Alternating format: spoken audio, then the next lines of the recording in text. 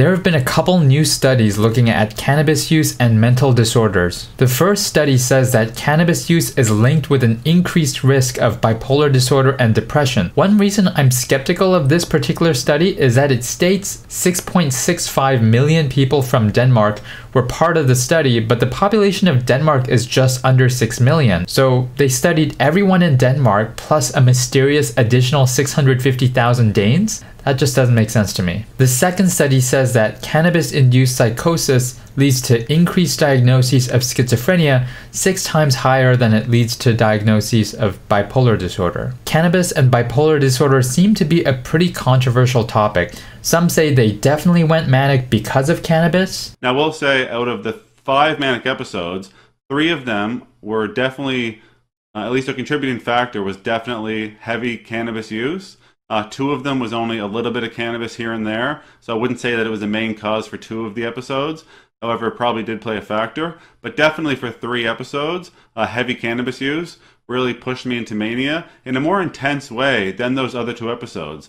My most intense manic episodes, with the most delusions or hallucinations even, were definitely those 3 episodes where I used a lot of cannabis, which pushed me into mania.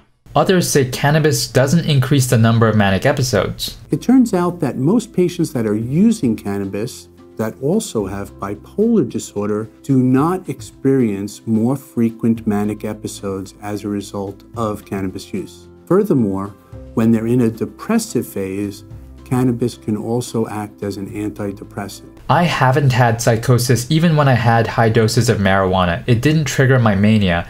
I always just felt physically sick. Here's one of my experiences. I accidentally got super high. I was at my friend's place and there was chocolate on the table. I knew it had weed in it, but I thought a little piece shouldn't affect me and I wanted the chocolate. Thank God I took the smallest piece possible instead of 2, which I almost did, because an hour later I was fucked. I felt so sick and I couldn't breathe. My default state was to hold my breath, and it took so much effort to consciously breathe. Then I fell asleep for 3 hours on the couch. Man, alcohol, weed, these things just don't jive with my body. I'm never having anything related to weed ever again. I also know a girl who has bipolar disorder and used to smoke tons of weed every day, but she never experienced psychosis or went manic. So it seems to really depend on the person. Some people smoke weed all the time and never go manic, while others have bad manic episodes because of heavy weed use. From the second study I mentioned, it seems that a fair number of cannabis-induced psychosis triggered a diagnosis of schizophrenia,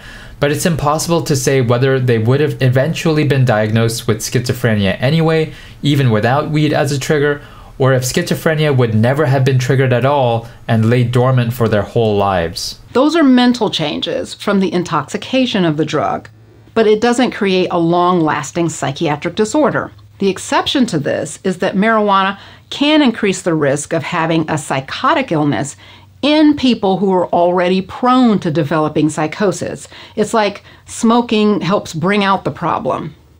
But cannabis does not cause borderline personality disorder or any personality disorder. Some people think it comes down to genetics, some being more susceptible than others to drug-triggered episodes.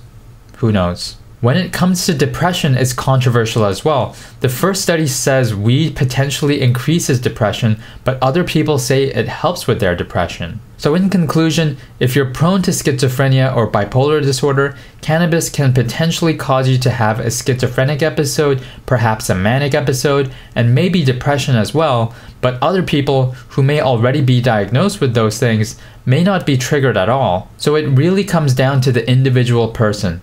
Some are susceptible to drug-triggered episodes and some don't have any problems. I guess if you smoke a lot of weed, you'll find out whether you're the vulnerable type or not, or you might not even want to risk finding out.